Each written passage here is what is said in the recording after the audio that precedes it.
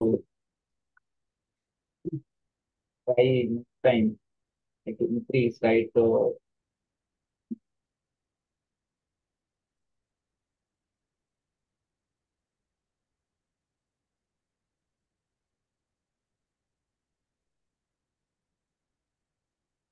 if you can remove some spaces and then you will see if NiFi takes more one, so you can uninstall NiFi and other one will not take the problem. Oh, you don't think other than the other softwares that we're gonna go through, it's gonna take that much? Yeah, because Because NiFi is 2-3 GB state, right? okay, yeah. Actually, just this morning I got NiFi installed. I had a question about it as well, but I could check my space now to see how much is remaining. Because I think you put in your note that NiFi takes like minimum 4 GB to Yeah, um the new NiFi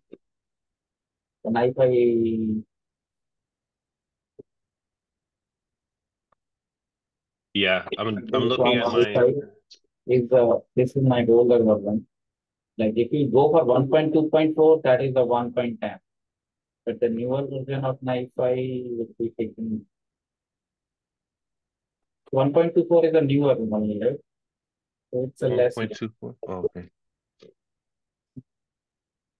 Sorry, I was thinking Airflow, but you were saying NiFi.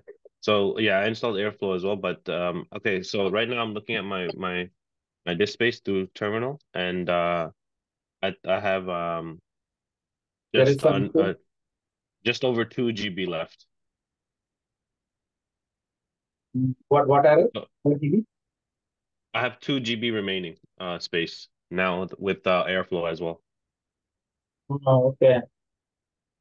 Yeah, so I think I'll try it. I think I can try myself. I just wanted to ask you in case you were able to like if you knew in terminal if there was some method that was better than others or less risky than others. So how much That's you have in the virtual VM you already allocated, but I'm saying how much you have in the disk, right, in your Windows?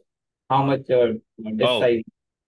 oh yes, I have enough. I have two different drives, so I should have more than like 100 if I wanted to make space for it, like extra 100 Okay. gigs that I can make space for. See, steps are there. I'm telling you, but it will be lengthy steps, okay? Because Hmm. these are easy. Otherwise, if you have a good space, another VM you create, okay? Yeah, Because these other things you are going to do now, right? Because now we are going to start the AWS, okay? So right. still Airflow, if you are not able to run the Airflow also, suppose in this VM, so create Uh-huh. a one more new VM and Hmm. install Spark and Airflow and practice for the Airflow Spark. Okay, Okay. right in the new VM, just create a new VM and Uh-huh. so you will be running a VM at a time, only one VM, right? That's right. Okay. That's right. Yeah. So whenever you want to run Hadoop or things and remove Airflow, everything from that VM. Okay. Just make it Mm. more space. Okay. So whenever you Hmm. want to practice for Hadoop, Spark, whatever you have already there, right? Mongo, Cassandra, you can practice there. And Hmm. whenever you want to practice for Airflow, you can do Hmm. this. Otherwise, Airflow and this one, you can do even AWS Cloud also. Okay. I will Okay. show AWS setup, right? Okay. Yeah. So there you can do. Okay, so only for Airflow you want your practices remaining. So you can Hmm. create a new VM with Airflow and Spark. That will not take time. Okay, and give Yeah. that approximate 25 GB space you give. That is sufficient. Yeah. So, Okay, I so see. rather Yeah. than changing this VM, remove the Hmm. Airflow, whatever you installed it, you remove it. Okay, Hmm. only keep Hmm. it for Hadoop and Spark. You keep it there, and Yeah. another VM you create for Airflow and Spark for practice. Hmm. Okay, Hmm. so Yeah. 25 GB is sufficient, and that VM you start for practice. Okay. And Okay. And you I will, hmm, and you think that with the remaining of the software that we cover with the rest of the course, that my first VM without Airflow and yeah, without Airflow will be enough space, my 40 gigs? the 40 GB, the Windows one. No, no, no, no. My VM that I have now, which is 40 gigs. You're saying, uninstall Airflow. and then if you when we do practice, use another VM, so making it using the minimum 25, No, you are set saying up in the it. two GB space is left, right? And if you are not, see, if you are able to just practice for the those examples which I have completed with Airflow, Hmm. Airflow will not give it a problem. Okay, Okay. Airflow Yeah. Spark is already running. Only Yeah. Airflow you have to install, and I think 2 GB volume if left also, that is fine. I think it will work. Okay. Okay. Then Okay. no need to create. First, you check Okay. like you are able to run your Airflow and you are able to manage or not in that space. Hmm. Okay. If it is not, then remove other things you can remove, right? Yeah, Yeah. if Yeah. NiFi you can remove and then move it to NiFi in the other VM you can do. Okay. Yeah. Because Okay. NiFi these things like independent, right? Okay. Yeah. But Actually, I think Airflow will work. Airflow. Otherwise, Airflow yeah. I will in AWS cloud also. Okay. So you can check Okay. the in practice. See, if you have installed in the local Ubuntu, you can Hmm. install anywhere in the cloud. Same thing is there in the cloud. Like you create a one Ubuntu machine. I will show that AWS instance. So Hmm. you a virtual machine and then you can practice. Okay. Okay. Okay. And So that is not a problem. Okay. yeah, I So think I'll do that. I'll only make Airflow two and VMs. Spark examples. I believe you can do in the cloud also. Okay. And actually, I have one question for my Airflow Mhm. installation because I was having trouble with it all yesterday, but this morning I So if tried to you find a want to different guide. show me, I will check it. Just show Yeah, me. sure. So I just have a quick question for it, but yeah, let me stream. One second, make me.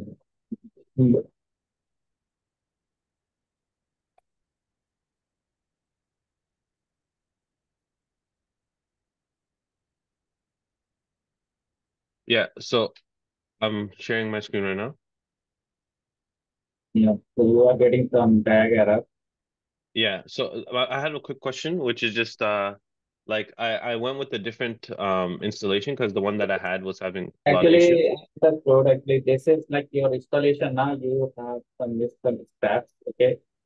Uh-huh. Because um, it is not properly installed, so that the default operators are not coming here. This branch operator or this one. So Yeah, example tag is not able to find this operator. So yeah, example tags is the folder I told you, right? There are all the examples are there. So yeah. those examples, those tags should not give any error issue. So it means when you follow where is the steps here? I can show you 1 second. It's over here. Yeah, so that's what I wanted to ask is so normally with the installation that you provided, right? It wasn't working. So what I did was I went to just the Airflow website, right? And I used these, right? So I followed this installing a lower version of pip and then using system dependencies and So then you follow this. essentially this. So whatever steps I given that you didn't follow. I couldn't because I tried it and I was having a lot of issues. Okay, So can you my go there? I know that this issue is because of something is missed. Can you go yeah, there? and also one more thing is in terms of the extra packages that we installed, I tried to use all of them as well. So like for most of these, like I saw the ones that weren't in the regular installation because that one is just the vanilla. Mhm. So I tried to do all this to cover anything that we needed. And yeah, that was my question. Everything between the stars here, I ran as well in case and I have Okay, the so log actually. I okay, have can the you? log printed out as well, so I know the ones that didn't work. I'm having a doubt on the. Okay, can you go to your terminal? Where is the terminal? This is in Windows you open. Okay. Yes, sorry. So copy this here. Yeah, sure. This Okay. installation steps. Yeah.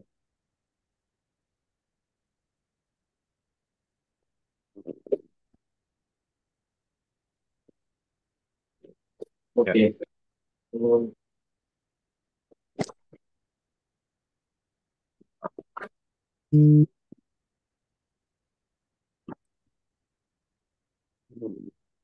Yes, I think when I ran this, I had um You one get some library that didn't work. Let me type in my password. data. Yes, the apt package was modules not found. That's the one error that I had with these lines. Type in. First we should do the APT.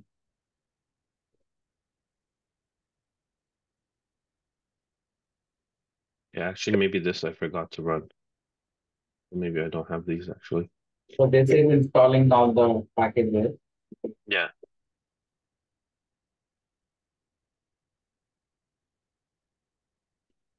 Along, okay, long is the pseudo APT get upgrade. Great work. Mhm.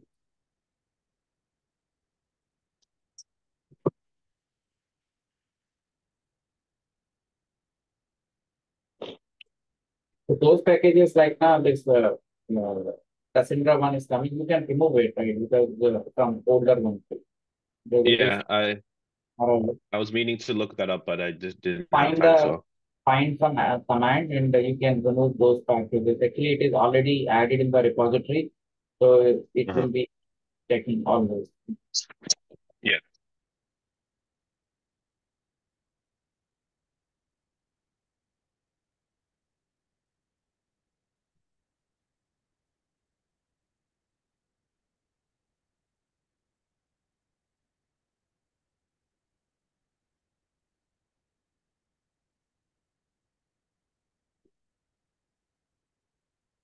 Also, you were mentioning the DAG folder. That's very important to have. Is that automatically So installed as you well? have to create. You have to create. Okay, so Okay. you Can we already do that created now? that your home Yeah. directory. Yeah. I think this There is is, it here. so how you are running that? Oh, it's still you got the error in the UI itself, right? Okay, okay, Uh-huh. Yeah. So okay. here I didn't do that yet. I think first now your UI should be clean, right? There should be no error. Okay, then only you Yeah. can Yeah. proceed with your DAC. Okay, because still the error Okay. means like it's a installation error, right? Okay, your Mm-hmm. UI is coming, but it's not able to some package is missing because of that the other type of operator, other operators are giving issues, right? Inbuilt operators, right? Whatever Mm-hmm. comes the installation, so that is not coming. Mm-hmm. Okay. So something branch operator it was saying.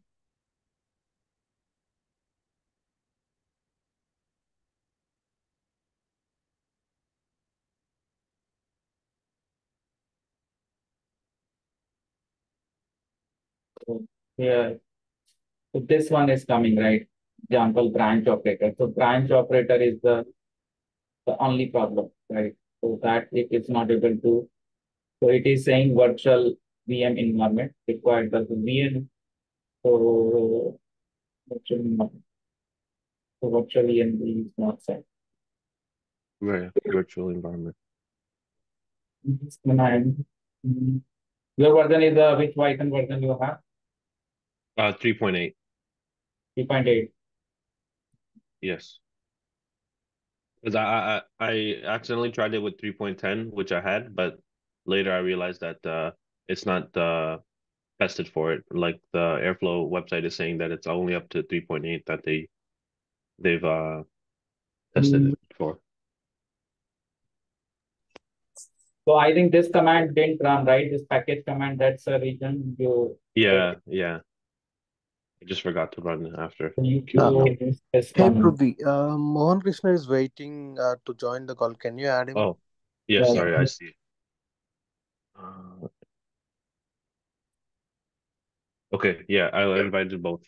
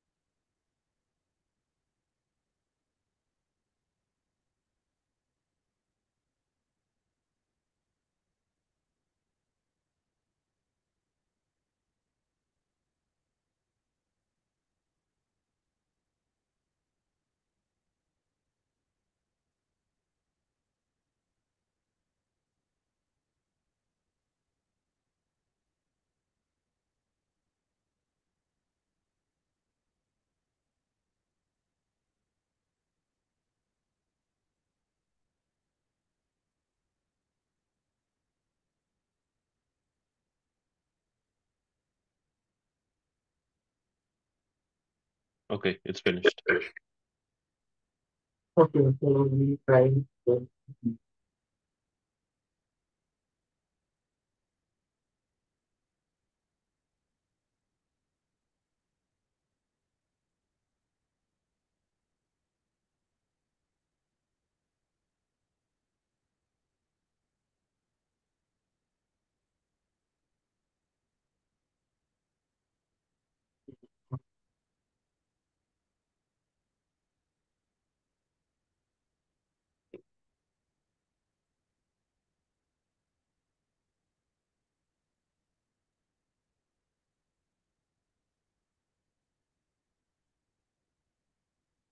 What is that dead snake's Like a roster? Is this examples? generally Python installation we do. This is the Python installation. Right, so here if you see,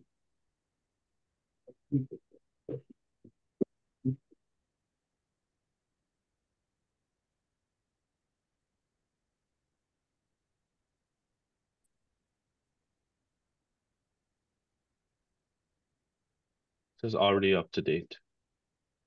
mm,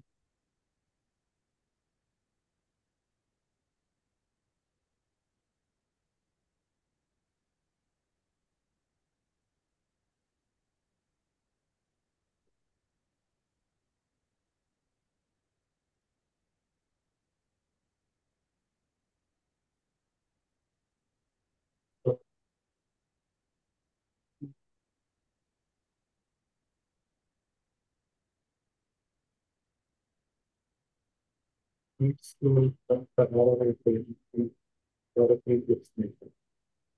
You are getting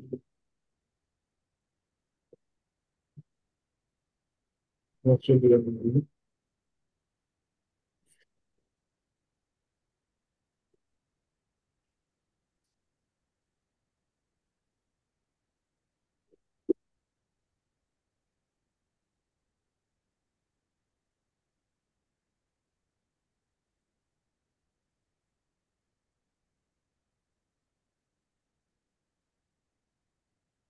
You might be down to the city.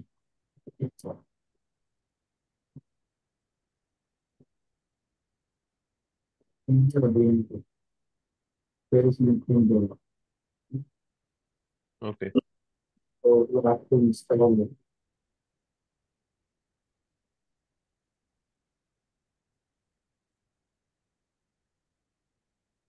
Is that pipe install virtual user?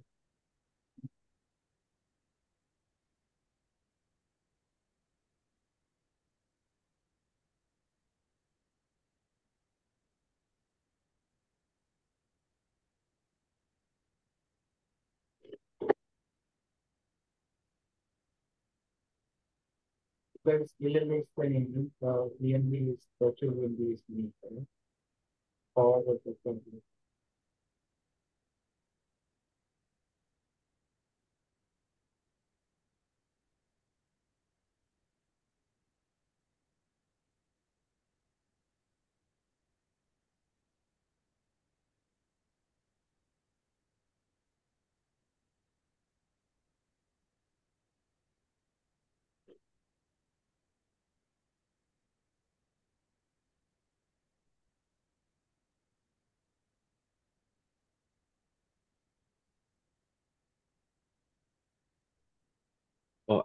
Oh, for me, I use a different one, Airflow. The command didn't work, but Which company? instead Python. Let me check 1 second. It's over here. I give this Airflow standard. Python Yeah. only Airflow standard will work, not directly. Yeah, for me it didn't, and then I looked it up. So let me try Airflow Okay. then. Mhm. Yeah, see, I would have a So path you do the variable. local then okay, because home path is not set here. Okay, try with this. Mhm. Yeah. Do I have to stop it right now, or it already was stopped, right? And it still is not started. Okay, that we have to okay. Assistance like either we have to find the service right AUXPS right command. Okay. Otherwise, it will be saying here already bind with this error.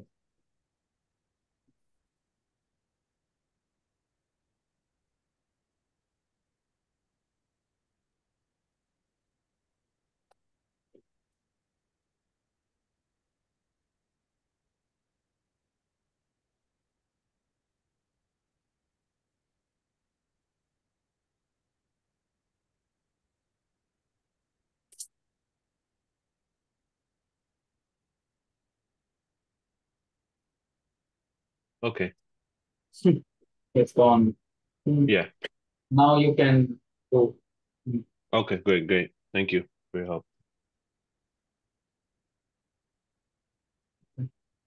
I'll stop sharing screen. So only virtual environment is needed to have to install. So Yeah. that command is not there. Generally, we install Python. We have those steps that we do virtual Right. environment. If you are using PyCharm, the PyCharm create automatically because PyCharm is using virtual VM. So Yeah, I think you I don't did. have PyCharm, right? You don't have PyCharm, right? Yeah, I do have PyCharm, but I think what happened was this entire environment was on my Python 3.10.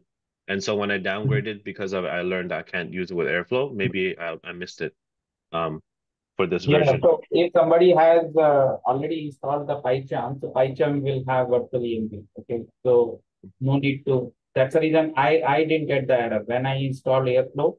I didn't Hmm. get it because mine is already there. Okay. Yeah. But if you're manually installing the Python and then you have not installed PyCharm, so you have to do manually. Okay. Okay, so we're going to start the cloud services. Okay, so we are going to start AWS. So AWS account, so you can apply the AWS credit also. I'll tell you how you can apply for AWS credit. So if you search AWS free credit, so you have to add some POC in your form. You have to fill up one form. Okay? Because it's not a guarantee you will get the 100 or not, but if you apply and put it in a proper way, right, you give a justification of your required candidate, so you will definitely get the credit. Okay? So, but it is not a guarantee. Depend on your what the information you are providing, because this information is AWS is basically analyzing, and if they find if your justification is like is correct, then they will give you $300 credit for 6 months, and that will be good enough for you to practice all the things. Okay, even some paid services are there. You have to pay for that, so your amount will be deducted from the credit. So you have to first you have to create your account, because account is a mandatory first here, because you cannot ask any credit without account. So account is needed first. So one free tier, one uh, through using your credit card. I will show you that how to create account, but you have to give your account ID here. And email, you use Gmail ID. Job role, you can say here you are you can what's it called? IT professional, you can say, okay, and job role you can tell, or developer engineer you can say, anything is fine. Project description, this is the important thing here. Here your project description, you have to show some project real-time use case scenario, right? Not only just one or two services, like you have to tell end-to-end pipeline scenario, right? You are reading data from, and everybody should give the different one. If some people have given the similar project description, they will reject. Okay, because they have all the information, right? So they analyze completely your use case scenario, and you tell about AWS based, right? If you are just telling on premises, they will not give. So you have to show. I'll give some descriptions, like you can use it, but change the different combinations. There are the some project pro project scenarios are there. So this kind of scenarios, some AWS cloud project are there. So you can take it here, different projects. You can talk to each other and then decide what you are going, what you are doing. So you can do. So here AWS, like here, different project is there, like some AWS EMR project, okay, AWS Glue project. So you have to take it like a paid services things, right? You have to tell like, okay, you are going to use this kind of architecture. So just to write it, this entire architecture thing in a paragraph. So you can tell about you are performing a ETL pipeline and actually complete one overflow, right? Like this kind of architecture you can explain. So high level explain because they are not looking much in deep. Just they want to check what type of services you are going to use, and those are the paid services, right? Like stack function is a paid Redshift is a paid. Right? Okay. So like this kind of project you have to show here. And project intent, you can say like some development and testing project or proof of concept, you can say POC project. And time frame, you ask for 4 to 6 months. Budget range, say up to 499. Okay, because they can give 300, so it will come in this range. Workload type, you can say it's a data analytics project with data analytics and business intelligence.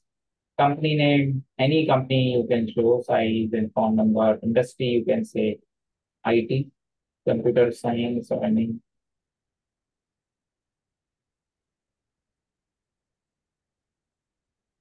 And the region and business and personal info. And just submit this request and whatever email you associated, right? So they will intimate. So you keep it your same email ID of your account. So you will register your account. So you have to tell the same account, okay? So that they will credit the amount that account for the same email ID. So how to create your new account in AWS? So when you go to AWS console page, if here you can sign up, like you can go to the here, it is coming. I show you. To see here. Here is a create a new AWS account. So new AWS account, you have to choose here your root email ID and you have to give the account name. Okay. So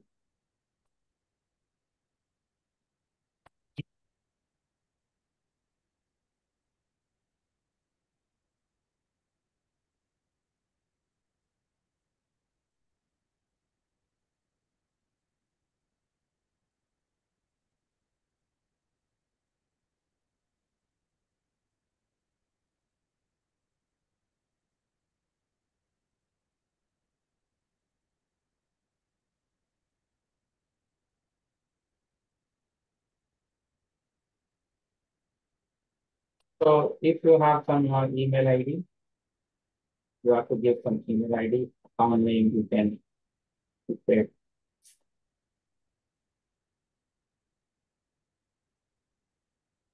Will ask for verify.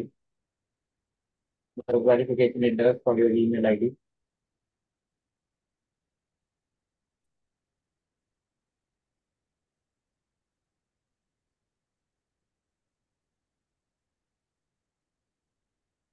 Then it is asking the password. So password policy, right? Whatever is the password policy is there. So we can set password. And once you go to the next step, it will be asking your other details, right? Yeah. So it will be and personal use, you can say phone number. You get same credit card, you cannot register 2 times. Okay. With my already registered, but let's see, but it will not allow.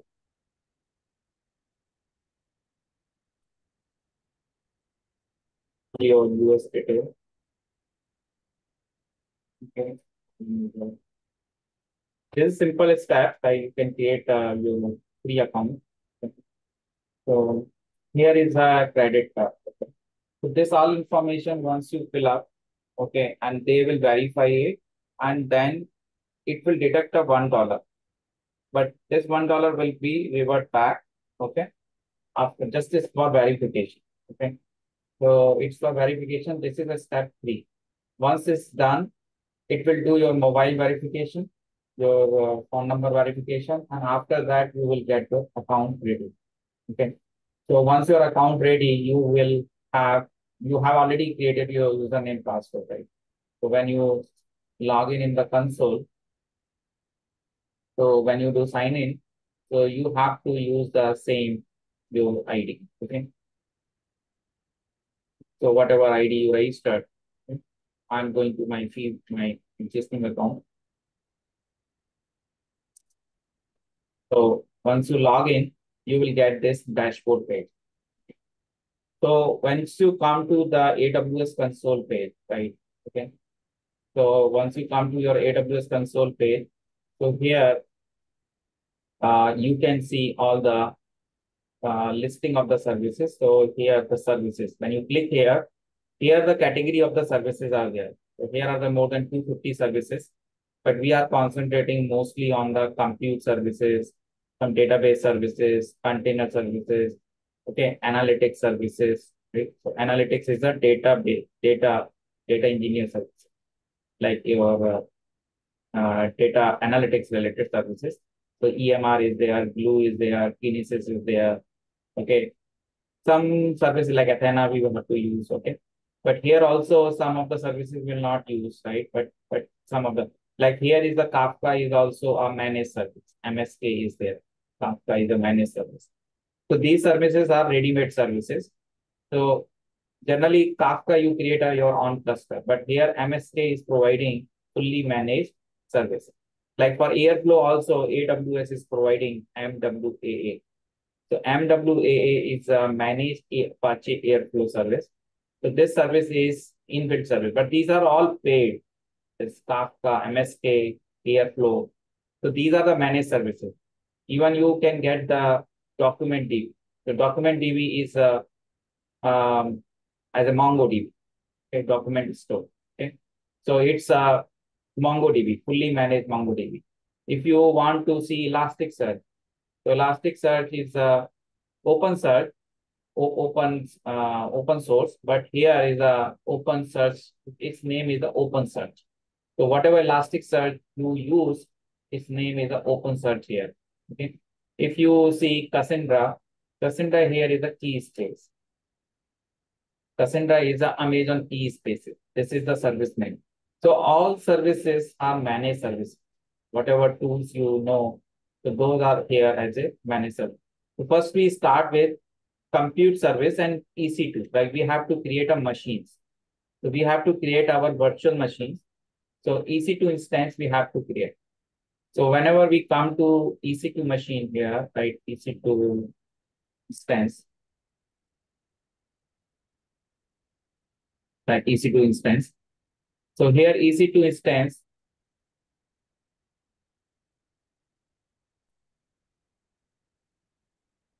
so we right now my all instances are stopped. It is not running, right? Okay. But if you know the AWS is a as you pay go model, right? How much you are using, it will be you have to pay for that. Okay. If you are not using, stop, it will not be paid.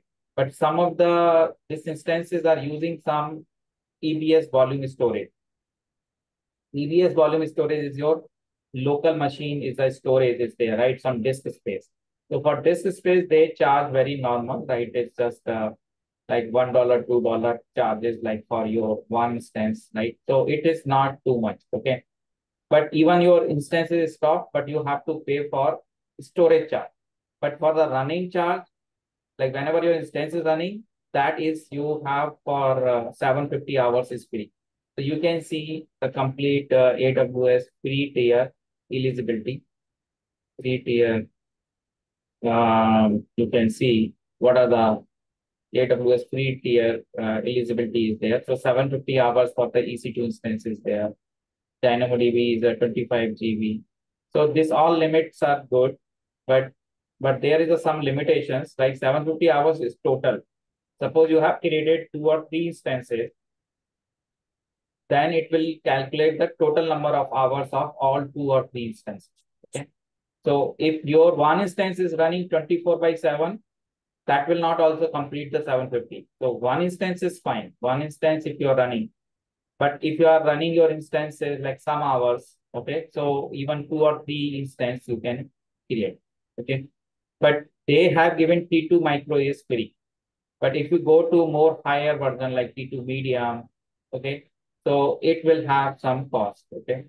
So everything you will come to know what you are going to create. Okay, so we are going to launch instance and we are creating our ec2 instance. My ec2 instance. And this ec2 instance, I'm selecting here what type of ec2.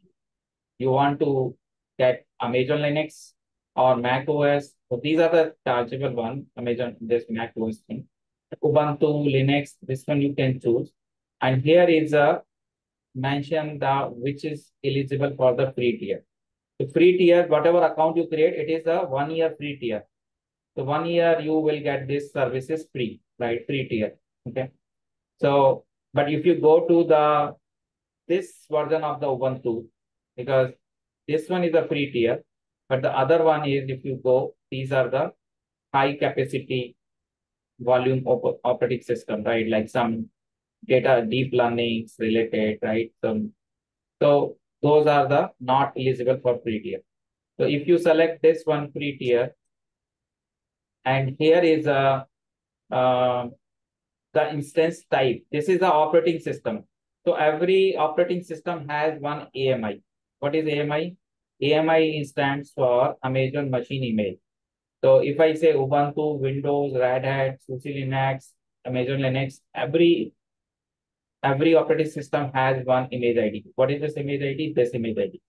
Even if you create your own VM and you can create an image for that. And that image will be assigned one image ID. And if you make it that image publicly, so anyone can use your image as an instance and can use your uh, uh, can get your entire setup. Okay, so you can create your own Amazon machine image. So here is a AMI option is there. So you can create your image, you can create a backup of your image. So anything you can do. Okay. But this is a predefined. This is a predefined operating system images are there. Okay. If you select Windows, so Windows has different image ID. This is the AMI for Windows. Okay. So we are taking Ubuntu here, and here is a instance type is there. So for free tier, they are giving only one CPU, 1 GB memory, and 8 GB is the default storage. Okay. But suppose I want to create a T2, after the T2 small is there and T2 medium is there. The T2 medium is 4 GB RAM they are giving and 2 CPUs they are giving. Okay. But this space, it is in your control. You can change as much as you want because there is an option in the down. You can select. So first you select your instance. Suppose I'm selecting this instance and I have to provide a key pair. So what is a key pair? Key pair is your credential, right? Yeah, your access key to access your instance. So you can create a new key pair, but always what we do, we have already key pair and we use that key pair always. Okay. Because for every instance, if we create new key pair, so we have to remember which instance is having which key pair. So better to create a one key pair and use it for all the instances. So give existing one. So give existing one so that it will validate your access, right, with that key pair only. Okay. So if you take it this key pair here, so now this key pair I should have already. Okay. If you don't have the key pair in the beginning, you create a new key pair. So you click on this and it will ask you, you want to create a PEM file, public file or private key file. So there are the two options. You can create your key pair with the public key or private key. But if you create a public key, you can use this public key in your Git bash. So Git bash, you know, right? This is Linux terminal in Windows. Linux terminal in Windows. You can access your Linux command. You can access your any server, right? SSH connection you can do. SSH connection you can do. So here, this one needs your PAM file. If you are using putty needs PPK file. So at a time you can create only one. So better to create a PAM file, and there is a putty generator is there. You can convert putty gen to convert your PAM to PPK. Okay, I'll show to you. So I create here a new key pair. Okay, so I'm showing you the option with the new key pair. The same option you will use. Okay.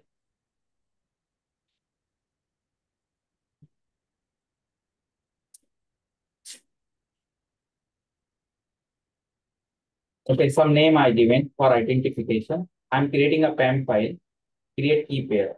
So my key pair is saved, right? My key pair PAM file is saved. Okay.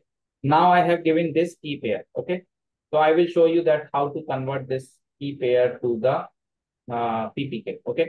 And next thing is, while creating an instance, you have to choose the security group. What is security group? Security group is defining basically inbound and outbound rule, right?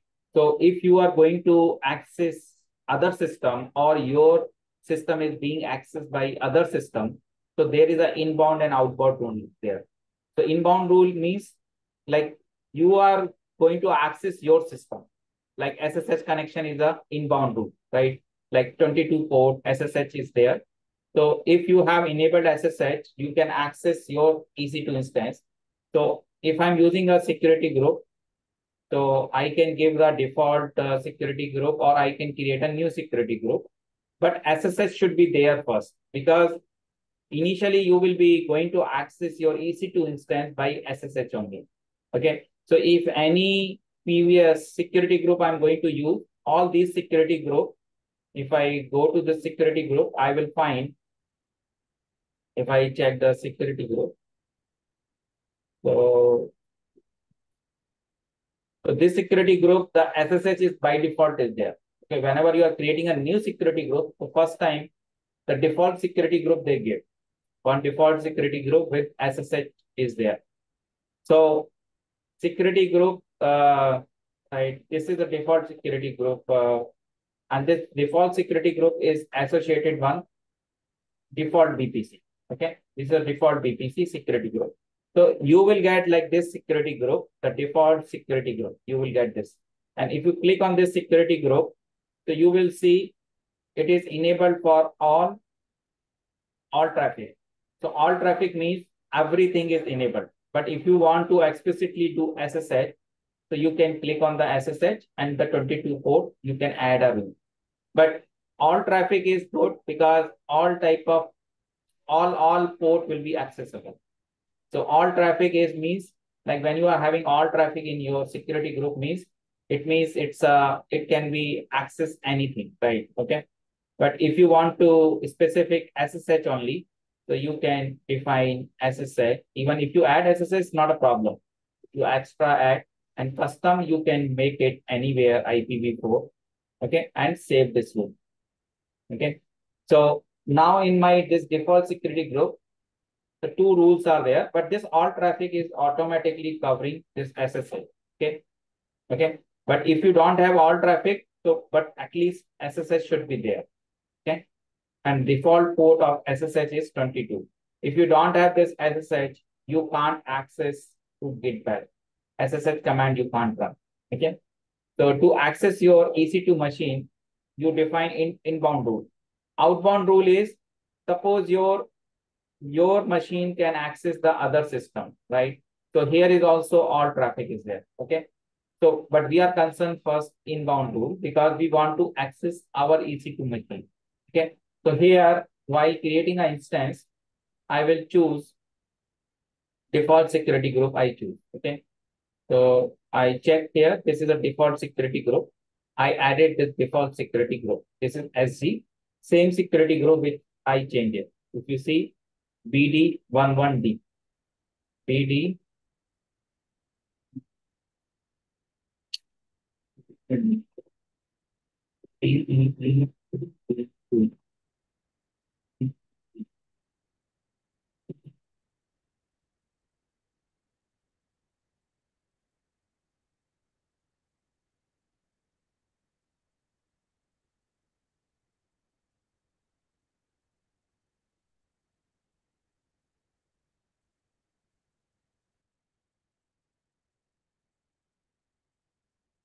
Okay, what is the security group mean?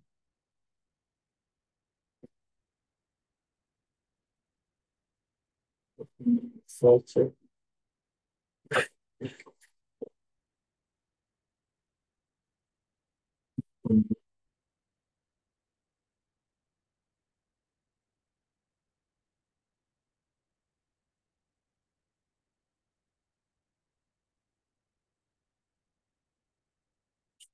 Okay, let's search this one here, security group.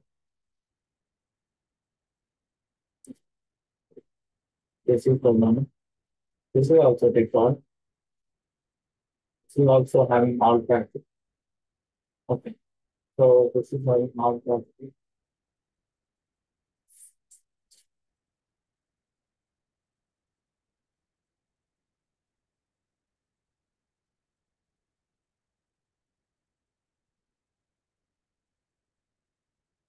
So this VD,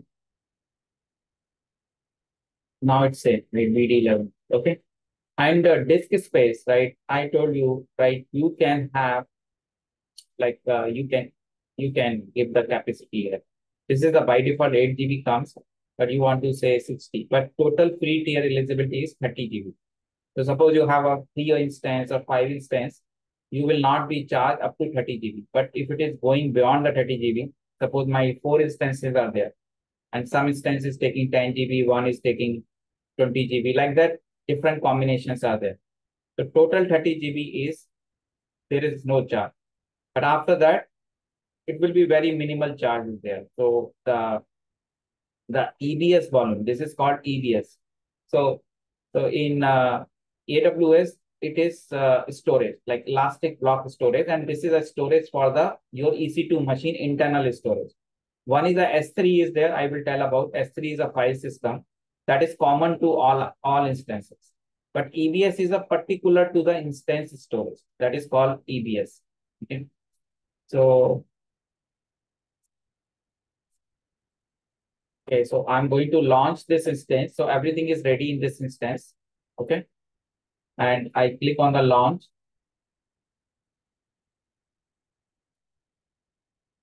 And now I will see my instance is coming here pending state. So it will be taking some 2 seconds, and then it will come in the running state. So once it comes in the running state, how many ways I can connect to my EC2 instance? Okay. So I will show you how you can connect to your EC2. Okay. If I want to generate my PPK file, okay, so I open my Puttygen. Okay. I will mention this all tools, whatever the tools you needed. So one is a putty you need and one is a Puttygen. Okay. So Puttygen and putty. Putty is for the connect to your EC2 instance, and Puttygen is conversion of your PAM file to PPK file. So you load the file. So I download it. So it's a all file you do, then it will come. Okay. So my batch 2024-01 key pair.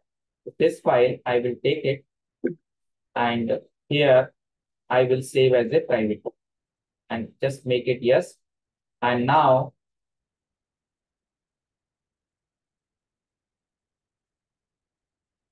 I keep it similar name so that I will be remembered. Okay, so PPK extension. So now I have a PAM and PPK, both are there. Okay, so whenever I want to connect with the Git bash, I will use PAM file, and when I want to connect with putty, this is putty, I will use PPK. Okay, so let's see our instance is started. Okay, so my instance is running. Okay, it is initializing. Okay. Now I want to connect to my EC2 instance. So how many ways I can connect? One is even without key pair also you can connect, but that is provided by AWS Connect. Click on connect, and there is a EC2 instance connect. So this one is not, we don't need any key pair. Directly you can click on connect, and it will establish the connection and we give you the term.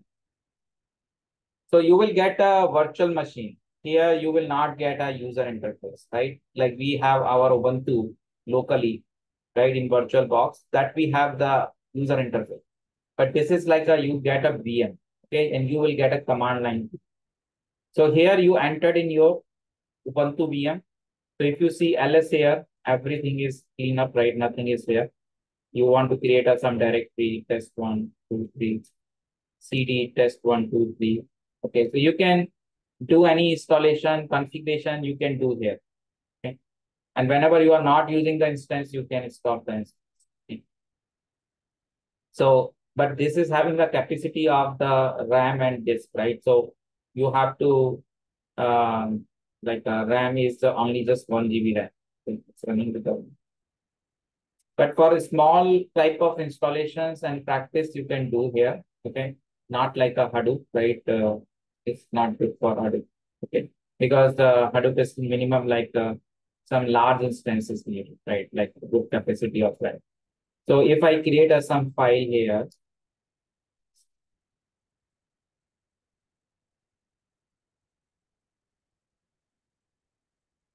okay. So here, if I'm able to see my file, I want to see my file content. So I'm able to see. Okay. Now I'm going to access the same EC2 machine through Git patch. So how to access?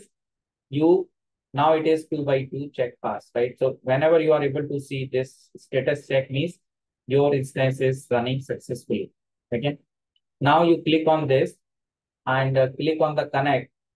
It is showing here SSH client. Just copy this one, click on this. Here you will see your key pair, PAM file, and this SSH command. So you don't need to write this command manually. Copy this command, go to your Git batch, and first you go to the download folder because this PAM file is downloaded in the download. You go to the download. Okay, here if I check my PAM file, so you can just check whether it's there or not. So back, just to write 2024 star. So you can come, you can see here two files are there. One is a PAM file and one is a PPK file. So whichever location you have this file, just run this command here. Okay, enter, and yes, and now you are entered in your VM. Okay, you are logging into the VM, and now you can see ls cd test 123 directory. If you see ls, you can see your file, my test. Okay. And there is another way. This is a putty, but putty you can, okay, this is a git bash. So here multiple sessions cannot be created. Okay. So there is a mova xcrum is there. So mova xcrum is a multiple windows one. So if you,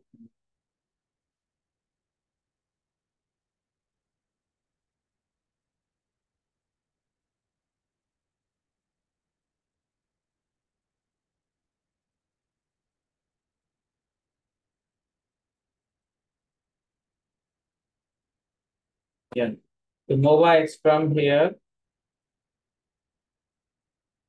this is showing my application. If you click on this one, it will be showing you this interface. Okay. And here you can create a new session, an SSH connection. Here you have to give public IP. Okay. Here you have to give the public IP. Okay. So public IP you can find in your instance. This is your public IP. Here you can see this is the public IP, or you can see the public IP in the instance here also. Okay. This is the public IP. And this is a private IP. So private IP is for internally it uses, and public IP if you are using from outside you want to connect.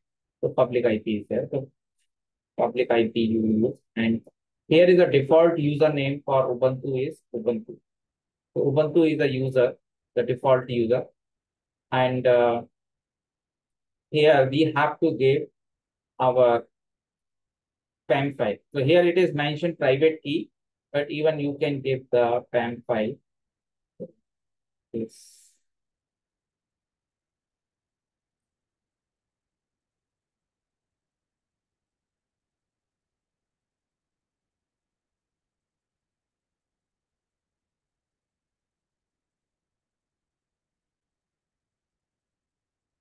But here the advantage is for the same you want to repeat multiple windows, duplicate tab you can open. Are you able to access like see multiple tabs you can open, right? So if you want to do some installation parallelly or something you want to do multiple activities, so we use the Mova external because putty or git bash is giving one session at a time. So you have to open another git bash window or you have to open another putty window. Okay. But this Mova external is giving you same thing. You can get it here. ls cd test 123 ls. Then you can see this is a file. It's that my test. Then you can see. Okay. Now, if I want to connect with the putty, so I need a same public IP. Okay. So what public IP I need? Here also I need a public IP. So this public IP, I will copy this public IP of an instance. Is here. And here is the PPK file is needed. We already converted PPK file. Go to auth and go to credential. Here you set private key file. Here you select your PPK file. So this is the PPK file. To select this PPK file and open, accept, and again you give the Ubuntu. Okay, there is no password thing, so you directly log in the. So it is because of password is not needed because it is using your PPK file. If this PPK file anybody gets, he can log in into your EC2 machine through command line. Okay, right? So that's the reason this file should be secure and you cannot, if this file is deleted, you can't get back this file again. You have to create a new PPK file, okay? Or new PAM file you have to create. See, PPK file you can generate from the PAM file, okay? So that's not a worry. But PAM file is deleted means you can't get again download the PAM file, okay? So you have to create a new key pair. You have to create. So now if you see here in the putty, so ls cd test 123. So this is the 4 ways like we can connect EC2 instance. Okay. So did you understand like this? Anyone is fine. Okay. For practice purpose, right? You want to do work on your EC2 instance, you can connect anyone. Okay. Like one is using the directly connect is there, this connect. So this EC2 connect is without key pair. Right? You can directly choose this connect. Okay. Okay. So once this EC2 instance is created, right, there are security group we already talked about. Key pair we already talked about. Okay. So key pair is a separate service. So whenever you create a new key pair, it is stored. Okay. So one thing is there in the AWS is if you see the right top corner, your account ID is there. And this account ID, you will use it in your credit, like free credit you are going to. So this is a unique ID. So this unique ID you have to mention. So they will credit the amount in this particular account. Okay. If you want to go for the billing cost, okay, so you will see good billing cost. And there are the multiple reasons are there. Right. So whichever reason is your nearest reason, you can use that one. Okay. So I have some problem in my Virginia region, right? This is the nearest one to me. But I had some problem. So I'm going to use this Mumbai region. But you can use any reason. It's not a issue. But the nearest reason will be faster. Okay. So different reasons. So you have a high availability things is there. Like you are creating a resources in one region, you cannot access the another region, right? So like region specific resources are there. So whatever this, if I say, if I go to another region, right? If I see my key pair, so what are the key pairs there? So here is a different key pair is there in this region. Okay? So your specific region key pair and specific region EC2 instance is there. If I go to my here, so my EC2 instances, these if I go to instances, I will see these other EC2 instances are there. If I go to other region, Ohio region, if I go, the Ohio region having these two instances. Okay, like this is running. if this instance is done. Okay, so different reasons, different instances. So if you want to see the billing thing, okay, so billing and cost, you go here. So here you can check here like payment things. So every month payment will be here in your bills. So when you click is here like your monthly bill. So January month will not be calculated. It will be calculated on 31st. Okay. So that is the reason it's showing 0, 0. But still this month is this much of services are used. And what are the services like used, right? So it will be giving you the more detailed explanation here. So in which service, like what is, so it is showing 0, 0 because still it is using my free tier eligibility. So there is no charge on this. If I go, okay, CloudWatch, there is no. So these are the showing 1 million request is there. I think more than 1 million. 151 requests is now only. Okay. So it is a very like a higher limit. So it's still not to worry. So where my this charges came. So if I see Elastic Compute Cloud, my charges came. You see here, my Mumbai region is the $30 is showing because I'm using this much charges are coming. So you can clearly see like how the charges are calculated, right? Hourly, right? So hourly basis. So you will be saying this is a 0.00448 and T3 medium instance. So you got these many hours and this much is 0.42 is right. So this is your running instances charges. Okay. If it is a EBS one, so I told you 28.69 is the free, so it's still no zero charge, right? But when it is going more than 28.69 for this particular Mumbai region, so it will be charged. Okay. So it is showing all the region by region your charges will be there. Okay. So like if I see my US East, US West, so this is Mumbai. So the total charges like for my ECT compute is coming this like this will be showing you the charges things. Okay. And payment, whatever payment you do, your payment information will be here. Okay. Credit. If you get the credit, like I got the credit, so I'm using my credit. So my $188 is remaining, but my expiration date is the 31st Jan this month. So if I don't use this complete credit, so it will be less. So if you are using like a services and first it will be deducted from the credit. Okay. So once you get the credit, you will get the 6 month time like for your credit, and then accordingly you can spend, right? You can divide into monthly, right? See how much you are doing. Okay. So this is the billing things you can see here. Okay. So uses also you can see what is the cost and uses like cost categories like that. And even you can set the budget also.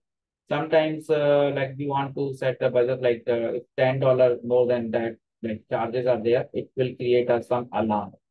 So there is a you can create an alarm also. The cost alert.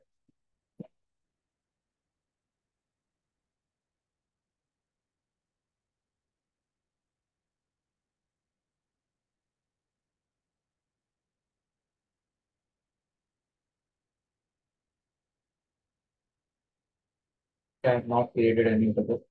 Okay. So these are the options in there for the this particular billing related thing.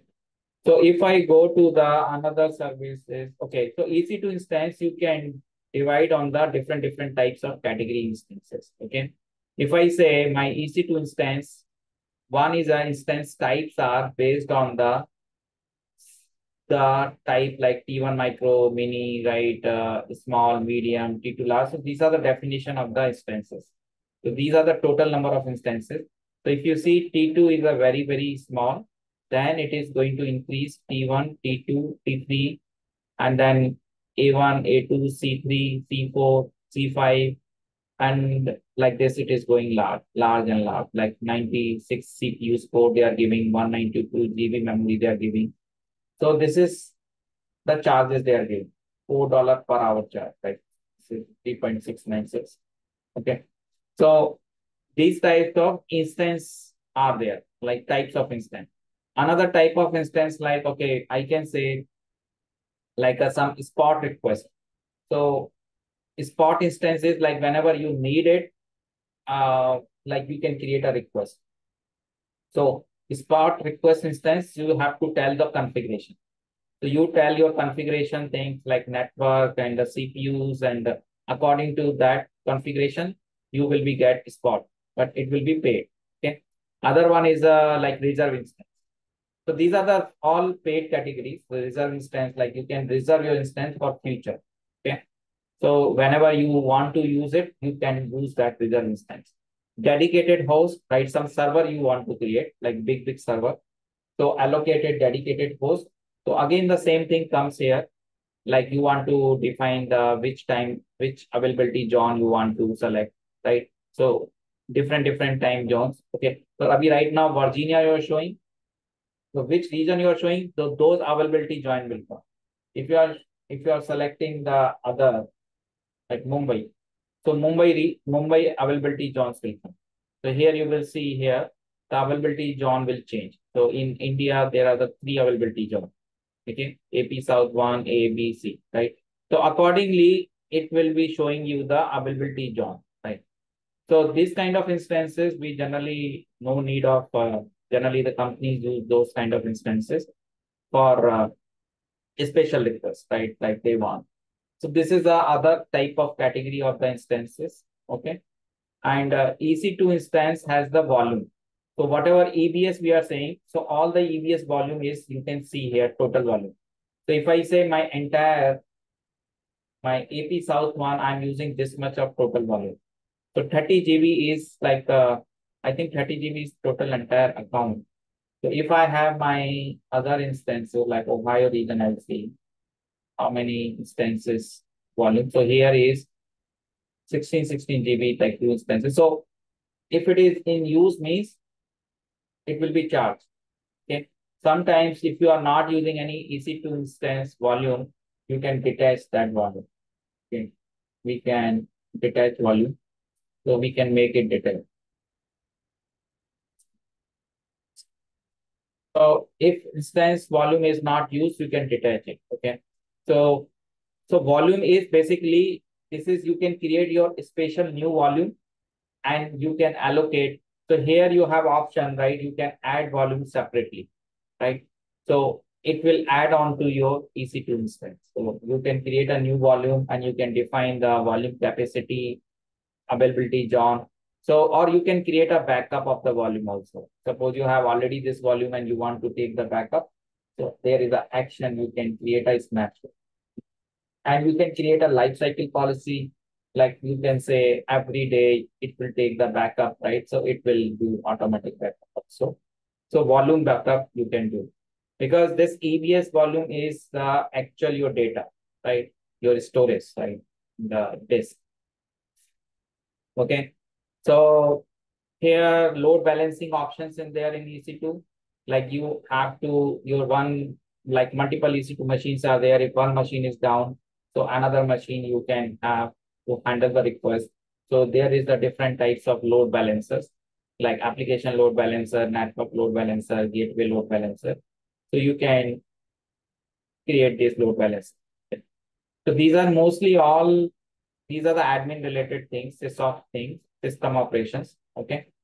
So mostly the admin related things, right, where we need EC2 related this load balancing things. If you need it, then we can configure it. Okay. So our work is mostly on the analytics services. So I will show you the lambda. But before that, like we go through S3 ones. So S3 is a simple storage service. The simple storage service, S3 is a, like a file system. So for your entire account, there is a you have one storage as a file system, and it has the bucket. So you already know the bucket concept, right? Bucket is like a high level folder, right? You can create your bucket. So bucket is, so here, if you create a bucket, so region wise bucket. So right now, yeah, like you are a specific region, you are going to create a bucket. So you can select in the bucket. Okay. So when you are, it is taking now this region. Okay, but you can select in which region you want to create a bucket. So bucket name is unique across the globe. If I'm giving this bucket name will be taken by many people, right? So it will give me the error. I'm going to create this bucket because this bucket is already exists. Because many people created this bucket. One person already created this bucket, so you cannot take it this name. So you have to choose a different global unique name. So nobody has created. So you have to. So I gave like, okay. So today date one I tried. Okay, 01/20/2024.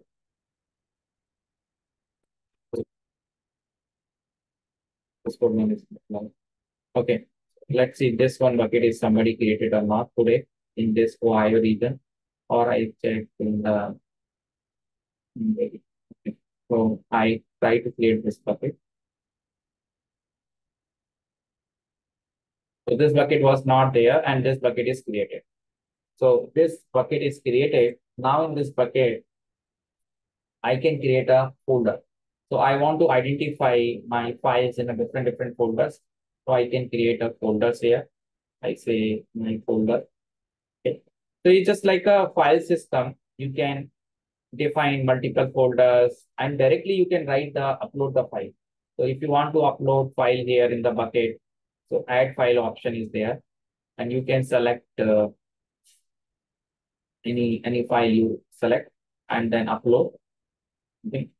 So this file is directly uploaded into the bucket. Okay. It's not in the, so if you see here, this file is uploaded and this file is uploaded. And if you go to another folder, if you want to upload here, you can upload the file. The same file you can upload here, so it will not have any problem. Okay. So you can, but in the same folder, you cannot upload the two same file. For that, you have to use the version. So version is like it will create a multiple version. Suppose this is the first copy and this is the second copy. So like this, you have to enable the version in your bucket. So in bucket, there is a property to come here. So there is a bucket version. So you have to enable versioning here. By default, it is suspended. If you enable the versioning, so it will be every time like if the same name file comes, it will create a new version. Okay. So that option is basically versioning. If you want to enable the encryption, decryption, right? So there are the different types of encryptions are there in S3. So S3 is supporting, if you click on this edit, you can see. So these are the S3 enabled one. The first one is a S3 is provided, server side encryption with Amazon S3 managed key. And other two are provided by the KMS. KMS is one service, key management service. So key management service is providing the encryption. Okay, so but this is a paid one if you are going to use a KMS. Okay, but server side encryption by S3, this is not. So you have enabled this. Okay, and permission tab is there. Suppose you want to make it this bucket publicly access. So by default, is a block all public access. So if I'm trying to access my URL of S3 bucket, okay, suppose this file. So there is a one copy URL. To copy this URL and try to open this URL. Okay. So it is saying access denied. Okay. So I need to enable access. So I have to remove this checkbox, right? The permission I give, and here I have to remove.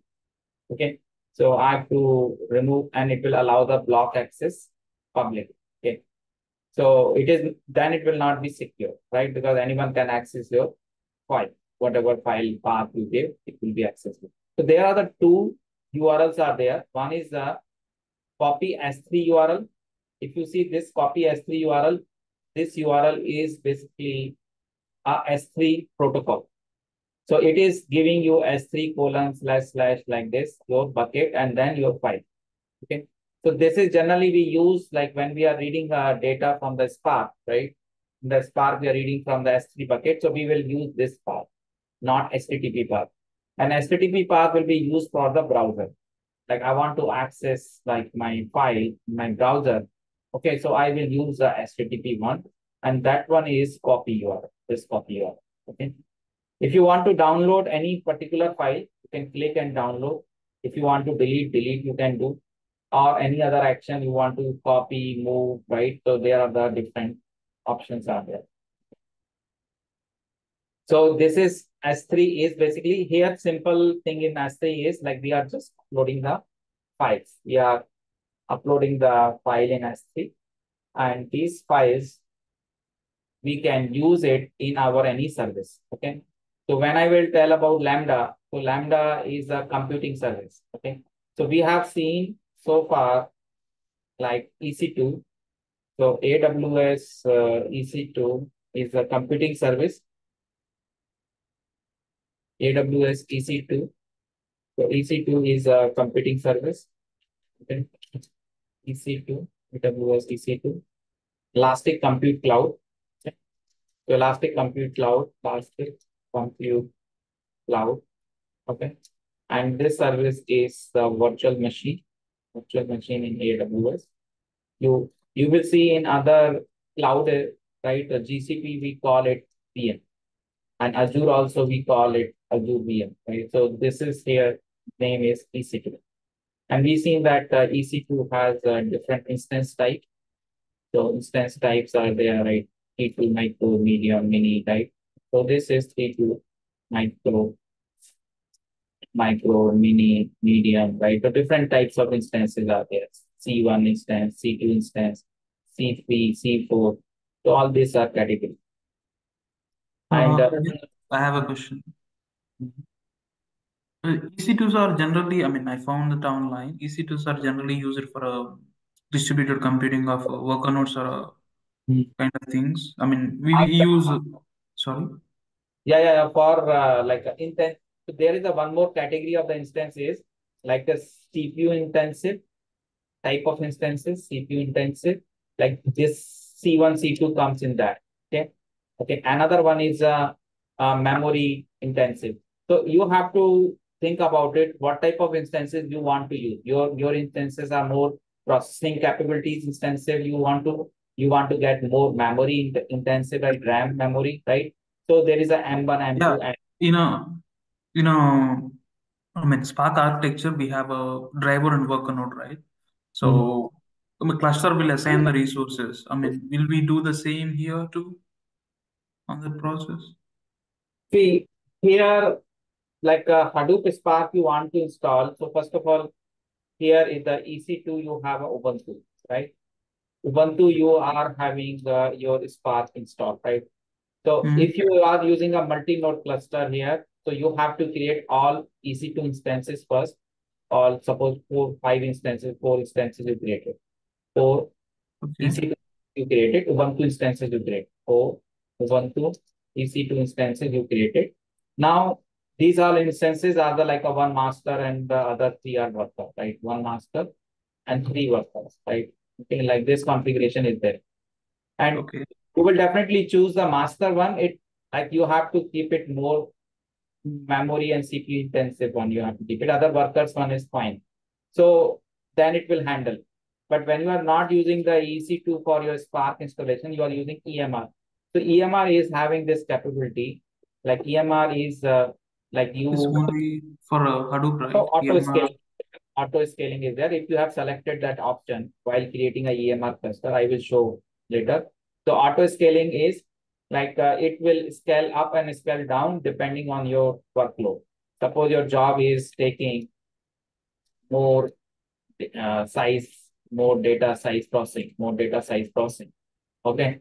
So it will increase number of instances. Actually, EMR is also same EC2 only. Okay, internally it is EC2 only.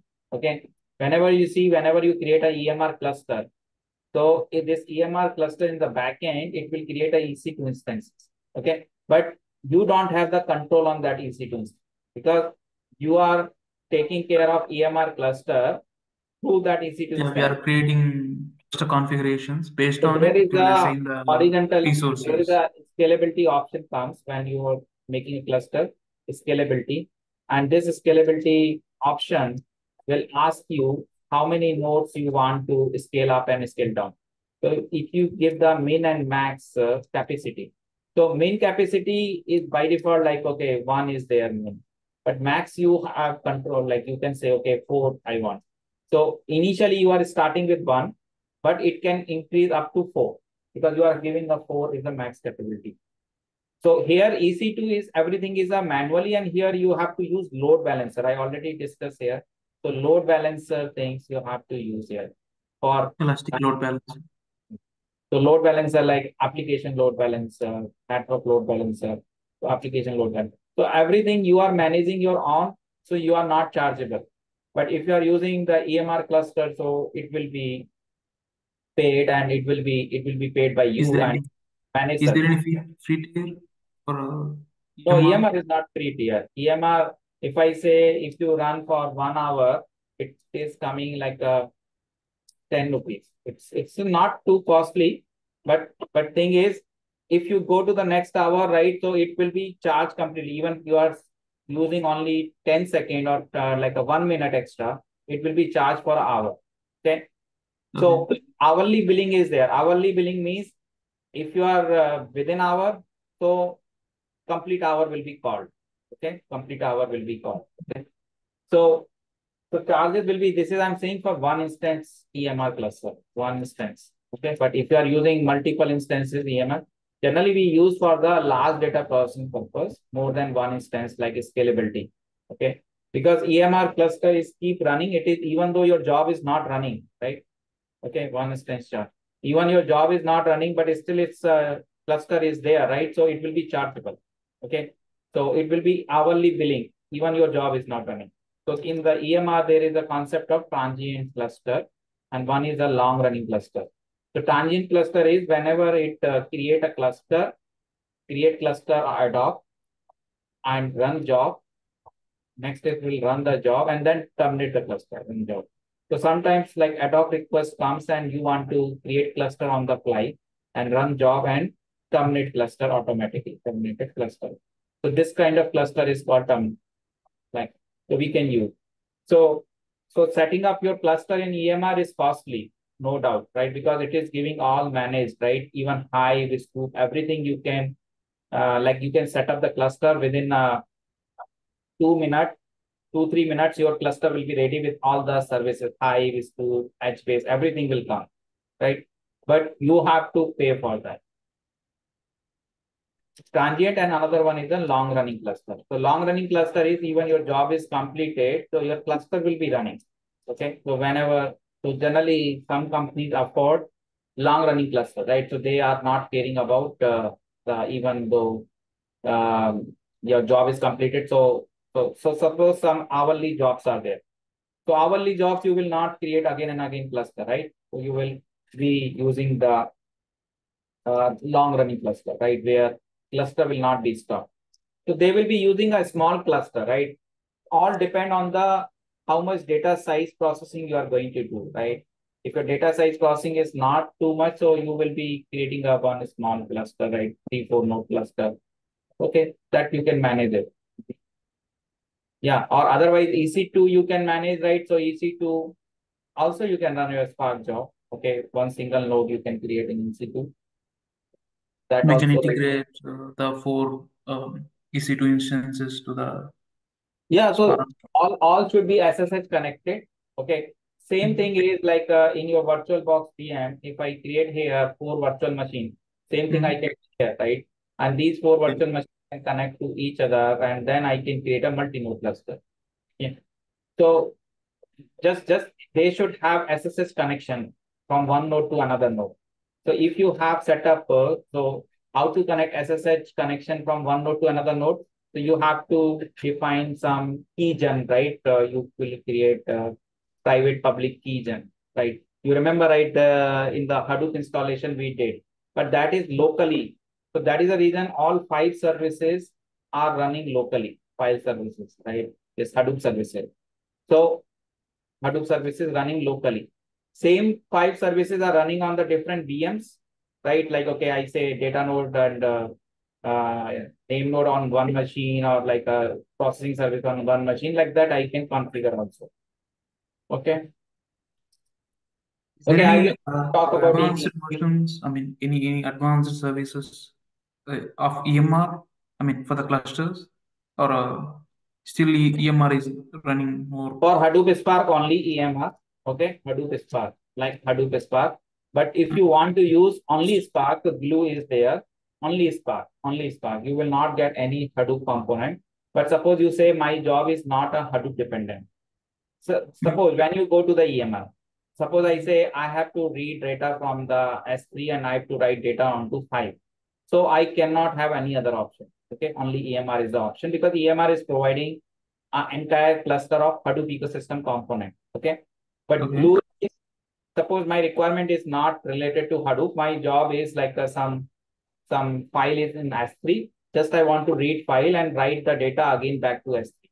So I can use a Spark job, like Python Spark job or Scala, anything I can use, Python or Scala, Spark job, which will read file CSV, which read CSV file in S3 and write output file in S3. So here I'm not saying any Hadoop dependency. So I can use Glue, but Glue is not chargeable, Glue is right? a Glue is a workflow management. I mean, it Not shows workflow manager. Workflow management tool is a step function. Okay, step functions, but yeah, we follow a process, right, in a Glue job. So step by step, we will add the Yeah, the source. glue is basically a crawler is there, right? You have to create a, Yeah. I will show that. Okay, crawler is there, and you create a table, like a metadata. Okay, and catalog metadata. Okay, and after that you will create a glue script. The glue, first you create a crawler. The crawler is nothing but your table of your S3 data. Okay, so you can use the Athena tool for querying the data. Athena tool you can Yeah. use for query. We Okay. can use it for And analytics. another one component in the glue is glue script. So this glue script is nothing but your Spark code. This Spark code can be PySpark code or Spark Scala code, anything. Okay. So this glue script you run, and that will be using your crawler table, right? And it will be getting a metadata and glue script. Okay. So you can write independent Spark job. You can write that it is not chargeable like Glue. Okay. Glue has some limit. Okay. Some upper limit is there. So I think it is not chargeable like the EMR. Okay. Because EMR is giving you the cluster. So Glue is a serverless. It's a serverless ETL tool. Serverless ETL tool. So whatever these services are there, all are the serverless, right? If I say Lambda, so Lambda is also serverless computing. But what is the difference between the Lambda and the Glue? So Glue is specific only for Spark, okay? But Lambda is serverless computing service for different runtime environment, like Python type of job you can run, Java you can run, C# you can run Perl, Ruby, around 5, 6, 7 environment are there. So you have Perl, Ruby also there. So some are Node.js. So you can have a different environment you want to run. So you don't need a machine. You don't need a EC2 machine for running an application of Python. Otherwise, if I want to run some Python application, you need a EC2 machine, right? And EC2 machine, you will install Python, right? Then only you can run your Python code. But Lambda is saying it is a serverless. You don't need any EC2 machine. It's a serverless. Just you use the Lambda interface. There is a one Lambda handler in Lambda function. You have a Lambda handler. Okay, they have given a Lambda handler is a one code editor window. There you write your function code. You write your Python code. And this Python code you can execute. I show you this lambda. The next thing I will take it lambda on. Okay. So lambda is the very dominating service, right? It is very like it has integration with multiple services. So lambda is like an intermediate service which can get the data from one service and write the data to the another service. Okay. So here I don't have any lambda function, but I created in my region. So in whatever region you selected on the top, it will create a lambda function. So if you go to the create function, there are the options like you want to create a lambda from the scratch, or you want to take some blueprint or some Docker containers or images. Okay. I'm creating a scratch. So I'm defining my Python lambda. So any function name you give. So here is this runtime environment. So Java, Go language, .NET. Okay. So here Python also multiple versions. So you can choose the not lower, not higher. Just take it 3.10 and just define some role is needed, because lambda service some role we have to execute my lambda function. So if you have not any role, so you can create a new role with the basic lambda permission. So it will allow, or if I have already role, so I have already created a role. I am just taking that role. So here IAM permission will come in picture. Okay. I'm not going everything in a one go. Okay. I will just high level I'm going to tell. I will show lambda, then I will clear all these things. So IAM service is very important service, like role-based access permission service. So whatever services you are using, they are invoked based on the user role group policies. These are things come in picture, right? So user means like I'm a user, or I can create a somebody's as a user. I want to create. Even you don't have the AWS account, but you can access S3 bucket. So generally, some companies, they have partners and they have some stakeholders, or they have some vendors, right? So they don't have the AWS account, they're like shared account, but they want to give, some companies want to give their access of their S3 file, so they can create a user for them. And this user, they can log in AWS account, their own AWS account, they log in and they can see the S3 access. Okay, I will show you. So just like I created before test 1, 2, 3, 4 user. And this test 1, 2, 3, 4 user, I have created some user and password. And this password can be changed when he will log in first time. It will ask you to change password. So if I have given this user, I have given, I added this user in some group, or I created some role. So I have given, okay, so suppose I say this test user, okay, some role I created, and this role I assign this user. So what will happen? Suppose I created some user role saying ec2, and I'm saying what are the services you want to give the access. Suppose I say S3 full access. S3 full access means somebody can read my S3 files, edit file, delete file, and upload file. Anything it can do. Okay. So I'm creating a one role, and I'm giving a role is my S3 full access. Okay. So this role I created, and this role, once this role is created, I can add in the users, like I can assign, I think here in the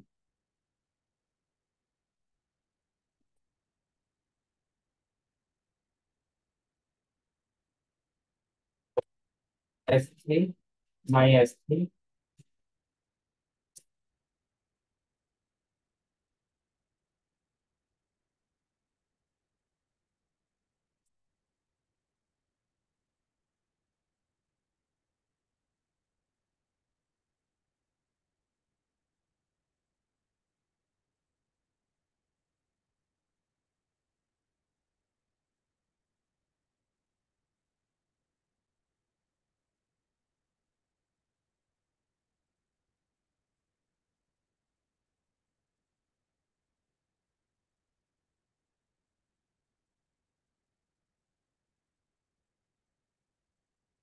Okay, so that role I have to add in the policy.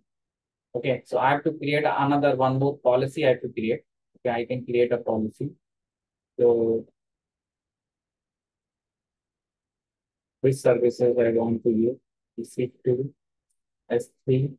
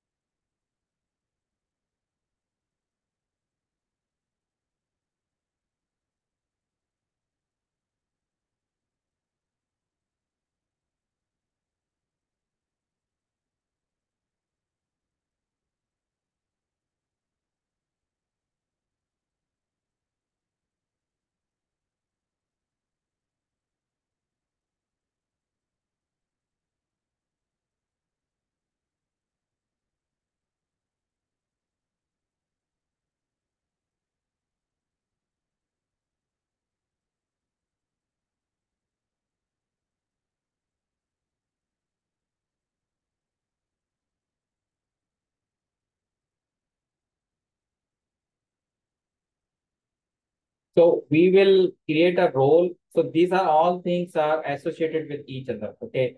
Role, permission, users, group, right? So we can create, if I'm saying if I want to run any lambda, so lambda I have, I'm saying some lambda is having some IM role. Okay. So IM role, I will create a one role here for lambda. So I create a lambda. So if you see this role I created before. So in this lambda role, what are the access I want to give my lambda? So lambda should able to create a it should be able to access S3. It should be able to access EC2, SNS, SQS. So whatever services I want to work with lambda, I will give all the access here. Okay, and this is the one is a AWS Lambda basic execution role. So this is the one basic execution role is needed Lambda. So that is also required. So once this all role is added, these all policies are added in this role, and that role I will give to my Lambda while I'm creating here. Okay. So if you don't want to use your existing role, so if you go with this, it will assign the basic execution role it will create. Okay, called a Lambda. So suppose I'm creating this Lambda. So now my Lambda function is created, my Python Lambda function.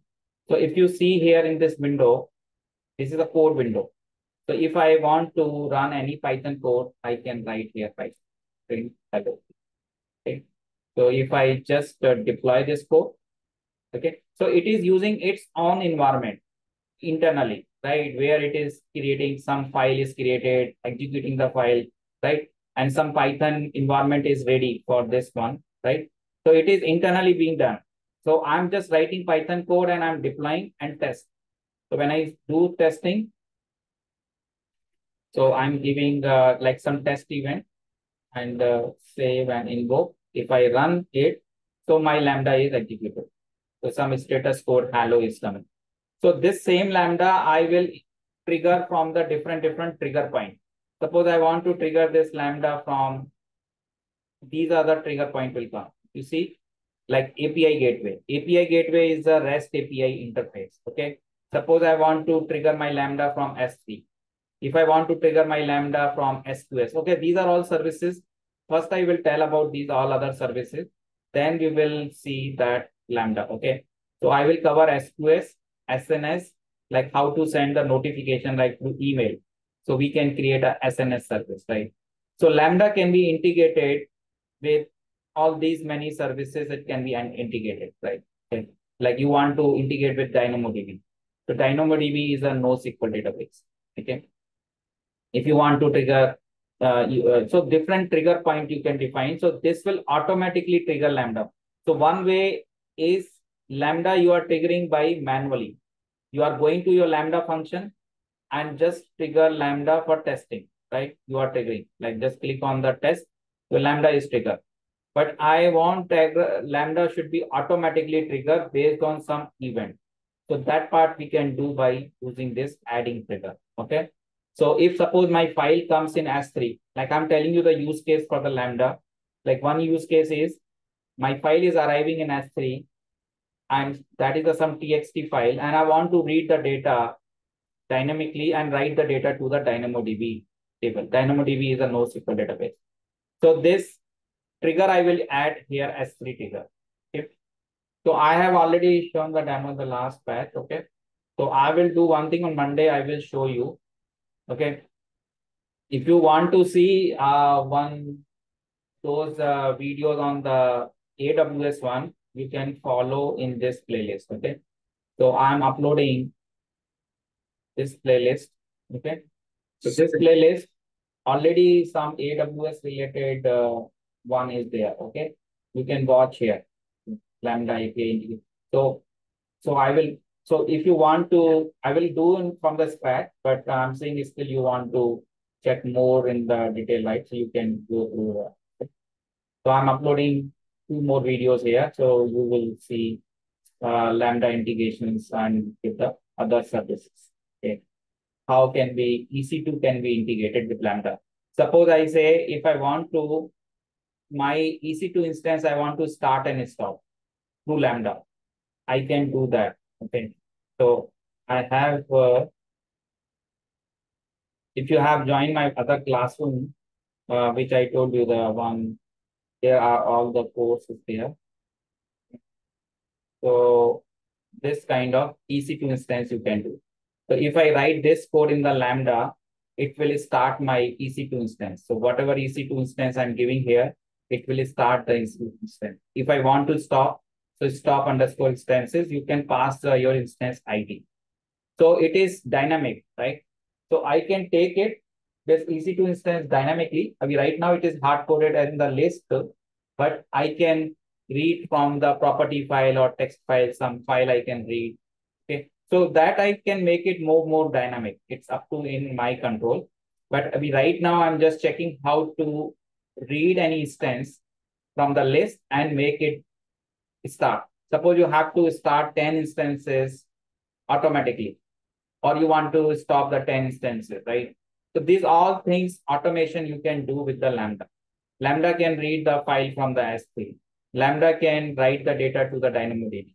So there is a Boto 3. I will talk about that. So that is a Boto 3. We use one Python API code, so which will allow to get any client or resource. So when you want to connect to S3, you have to create a client. And if you want to get any like SQL DB, NoSQL database, RDS, okay, so you can use the resource DynamoDB. So you will get the object. You got the object. Now you have got the object. Now you can transfer the data, read the data from one object and transfer the data to the another object. So it is kind of ETL, right? You are accessing data from the source and writing the data to the DynamoDB, a target. Okay, you are writing here code ID. So this kind of code you can write in the Lambda. Okay, so it's a serverless computing. Okay, yeah. Okay, so this code is there in my. I have already given you guys the classroom link, right? So the classroom link you can follow.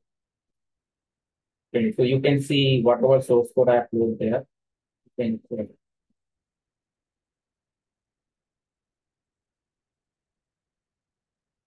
okay, check this classroom link. I will ping you can join this one. Here is a all source code.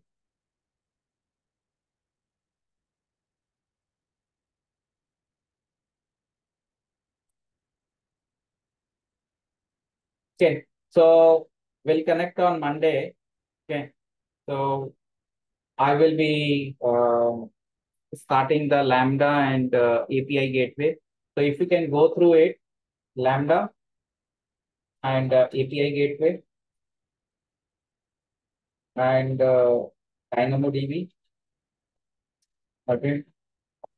So these are the services you just go through, right? What are these services, right? How can be integrated? Okay.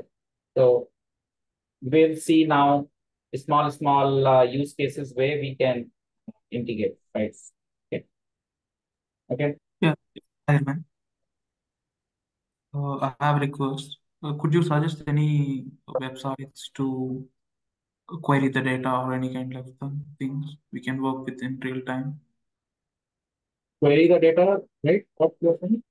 Yeah, I mean, for the transformations, what kind of websites we can refer to or anything like that, or any repositories, GitHub repositories, So anything. you mean to say this Spark transformation, right? Yeah, Map. yeah, mapping, filtering, or So you grouping. want some source code examples, like for practice purpose, right? Like you Yeah. mean. For the, I Okay. mean, we have to work on code, right, in future. Yeah, So yeah. So, okay, did you complete the Spark the examples? All the examples, there is a joins related, windowing function. yeah, I mean, I worked on it. So I mean, I Let followed me give you some not the package. examples. I mean, I followed all the syntaxes and everything. So So you want like more aggregation kind of one, right? yeah, Example. let's Aggregation take an graph. example as a lead code. We used to get questions. They'll No, ask lead questions. code is different, right? Lead code one is a Python SQL, right? Python SQL is different thing. And whatever Spark transformation, that is different. Spark transformation, you are doing some data analytics, right? Okay. And lead code one is a Python SQL. Those are the general problems. If you want like lead code type of examples, those are different, coding examples. Right? I'm asking about the scenario-based questions or anything like that. Scenario-based question in the Spark or Python In the SQL? Spark. In the Spark. In the Spark, right? Okay, so I got it some examples questions on the interview, right? Okay, so that one I will share to you.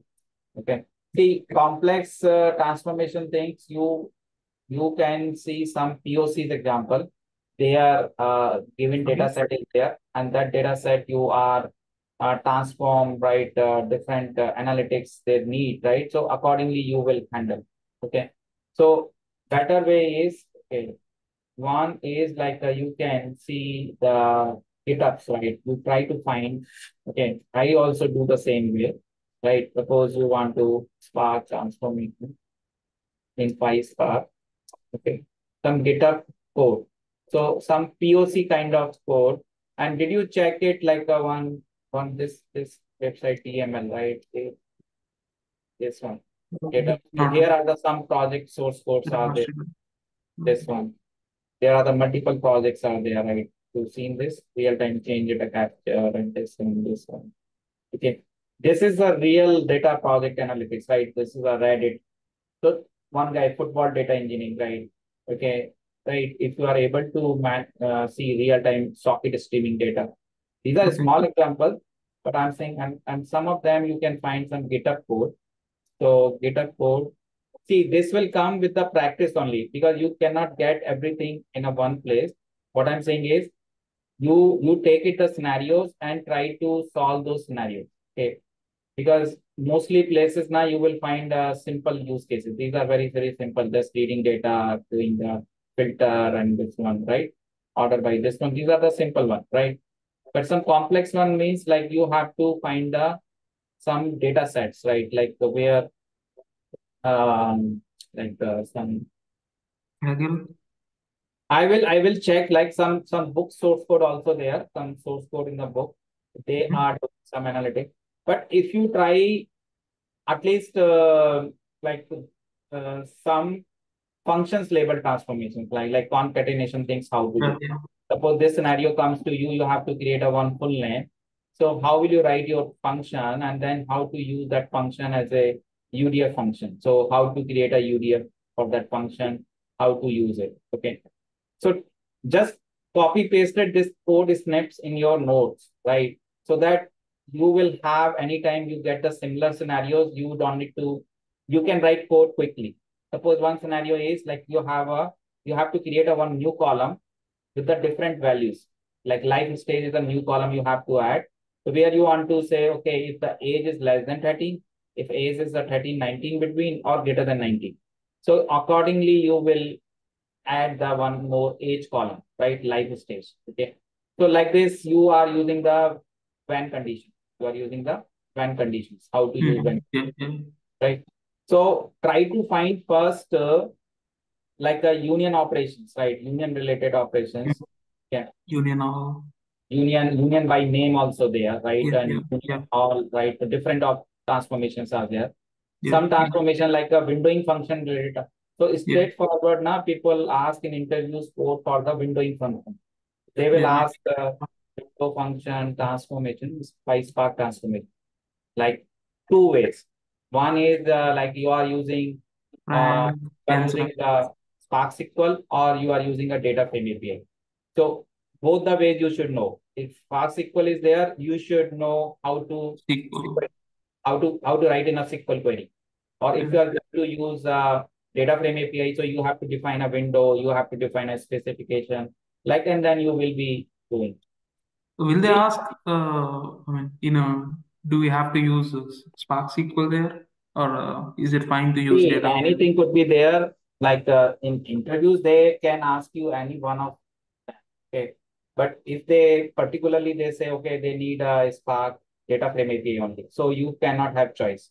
So data frame API, you should know all the function, transformation function, right? There is a dense underscore rank function is there, right? Order by function is there. But if you are writing a SQL, so SQL queries is like simple select query that you can write and dense underscore rank. So it is. Can we use on a Spark SQL? Can we use stored procedures? We call it a stored procedure, right? We can call it, right? Like, but which database is What we have supported? in SSIS? Uh, So if you want to say like a Spark SQL, suppose you are MS going to SQL. access. We have some stored procedures in MS SQL, right? MS SQL SQL or Server, you are saying SQL Server, right? Stored yeah. procedure. So, but how will you invoke it? Because there is a Spark data frame you get from SQL Server, okay, using stored procedure in there, right? Suppose you have a stored procedure over in the. Generally, we read the table, right, in the SQL Server, but still you want to call a SQL Server procedure, right? So if you see here, prepared query like this execute command is there. Is there option is there, prepared query, right? Okay. So generally we don't use this one. We generally give the either table here, or we can give the query if you want to write your custom query, or you have the option you want to execute some procedure. This is SQL Server, right? Execute DBO dot. But first it will make a connection, right? It will make a connection. It will get the result from the stored procedure is returning the as a data frame. Okay. So this will come in the data frame, right? This is a PySpark code. This way you can try. See, anything is possible. First, you have to see how we can pass the parameters, right, to our code, and that can execute there and get. Because Spark doesn't have its own procedure, right? Spark is the processing, right? And we can use UDF. So UDFs and UDF is the functions. internal function, right? Okay, Yeah. right. So that is a Python because of the Python, right? Python support the function. So normal function you can make it as a UDF. So, but we are saying we have to execute something in the database and get the result. So in that case, our Spark UDF will not work out, right? Or otherwise, what you do first, you get the entire data of the table and write the same UDF, the whatever procedure code is there, same you write in the lie on the data. The two options are there. Either you invoke directly your procedure and get the data after invoking your procedure, or if you know the procedure very well, so just replicate the whatever the steps are there. The same you can apply in the data frame here. You can do in the Spark.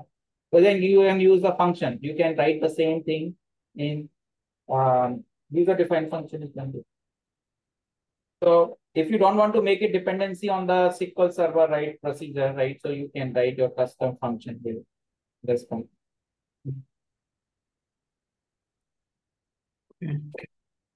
I'll check it and give you some more the website or anywhere like source code I find. Okay, I will give you.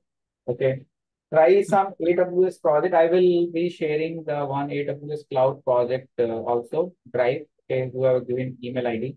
Okay, ping me the email ID. I will share. Okay, so now you can start this project through AWS project. So I have some project in my drive. So I will give you around 10 projects I have in AWS. So you can see this all AWS project. You can see like Lambda, Pi, EMR.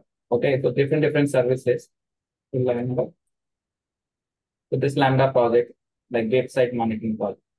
So it is using the DynamoDB Lambda. So you have to use the project like this way, like we are the multiple services, because single services is no point to use. So you need to understand each and every service's purpose. Like now, what is Kinesis? Kinesis is the data stream service, right? Sending the data as a streaming. Like we call it Kafka, right? We use. So Kinesis is the alternate in the AWS, right? It's providing a streaming service data. Okay. Ping me email ID here. Okay, I will check it. Okay. And I will share this project also. See, this project will be helping you to understand the architecture, so real-time project architecture. Even you can see the description here, but I will share you the drive there. These videos will be there. Okay. So otherwise you will not get the access of these videos directly because it needs a paid account. Okay. And that is too costly. Okay. But I will give you this videos, all this I have already downloaded. And but basic architecture you want to understand, you can go through here. And for AWS credit, I'm telling you, find such a good project architecture POC, end-to-end flow you just prepared and give it, you will get the $300 credit. Okay. Like this kind of architecture, you can just say, okay, you just tell the flow of the data, how the data is flowing. Okay. And do we have involve to give more services. on-premises? Do we have to give on-premises side or Cloud one only? Otherwise, what is the point, right? To take the credit, okay, right? we are let's take we are migrating to cloud, so that's why we are. Yeah, you can say the similar architecture, like you are migrating, you can say migration project is there, and this project is going to use these many services of AWS, Lambda, Glue.